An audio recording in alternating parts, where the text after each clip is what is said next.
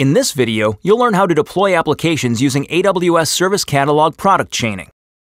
With this capability, administrators can provide approved templates for standard AWS resources through Service Catalog. Developers can then chain Service Catalog products to integrate their applications or business logic on top of these base resources quickly and securely. To get started, let's go to Service Catalog. For our purposes, a portfolio of Service Catalog products has already been configured. We're going to look at 3 examples of product chaining. In this first example, we'll deploy a simple network using a Service Catalog product that provisions an Amazon Virtual Private Cloud, or Amazon VPC, with subnets. Let's see how we can use the CloudFormation template to chain the provisioned Service Catalog products. Here you can see 2 CloudFormation templates side by side. On the right, you can see the Service Catalog template for a VPC product. On the left is the CloudFormation template for the complete network we want to deploy. Each Service Catalog product can output values that can be consumed by other Service Catalog products. In this example, the VPC product outputs a VPC ID value. This can be used as an input to the Service Catalog subnet product.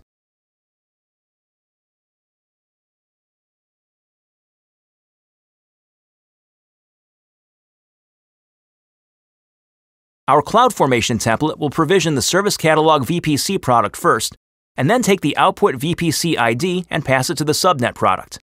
This action is product chaining. The getAt function enables CloudFormation to extract the output value from the Service Catalog product. Here, you can see the syntax for the function. The parameters are simply the resource name and the output name.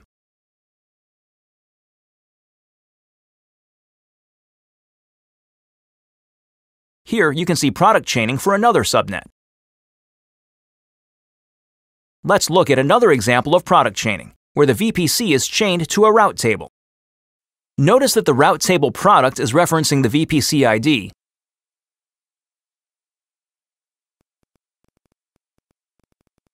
and the route table association is referencing the subnet ID. Now let's take a look at a more complex example. We are looking at the same template in both panes, so we can look at different parts of it at the same time. This is a CloudFormation template that will provision a data pipeline using Kinesis to handle real-time data streams from a variety of AWS resources. Note that this CloudFormation stack will use the network created from the template we looked at earlier. The first Service Catalog product provisioned in this template is a Key Management Service, or KMS key resource, used to encrypt data transfer between Kinesis and Amazon Simple Storage Service, or Amazon S3.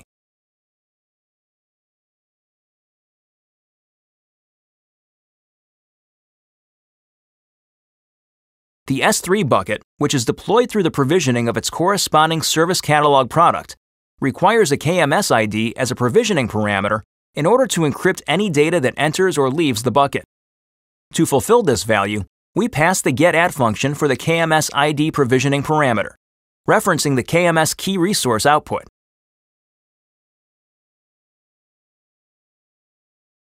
Similarly, the Kinesis data stream requires the Amazon resource name, or ARN, of a KMS resource to encrypt inbound or outbound data. Again, the value is fulfilled by the getAt function.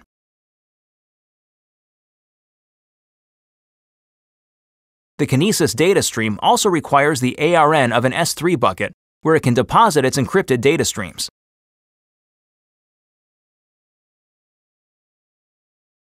As part of the overall solution, Amazon Simple Notification Service, or SNS, is configured as a provisioned Service Catalog product to send notifications for certain actions related to autoscaling, which might be performed as data requirements change. Here, encryption is performed by KMS to secure messages sent by SNS. To fulfill its KMS ID provisioning parameter, we'll use the getAt function.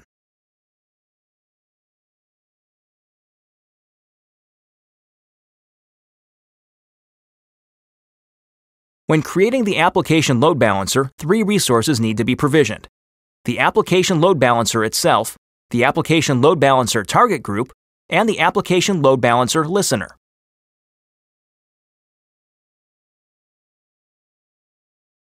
As the listener is provisioned, The application load balancer and target group are referenced, chaining the three products together.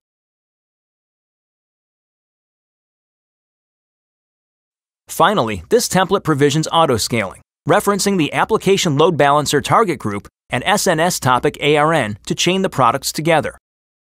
The subnet Service Catalog product is likewise provisioned according to its Service Catalog product template. Now let's go to CloudFormation to create this stack. We'll create a stack by uploading the template we just viewed.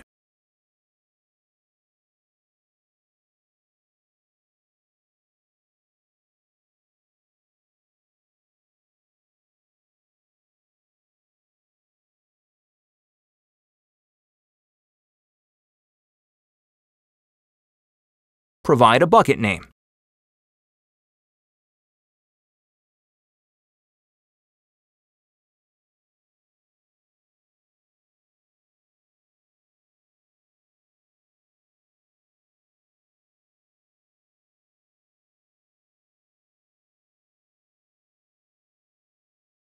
Now that the solution has deployed, let's quickly check the resources.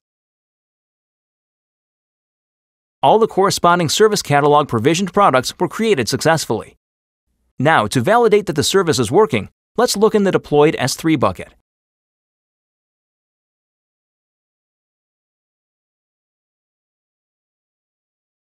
Kinesis has deposited compressed data logs in the S3 bucket, indicating that the solution is working as expected.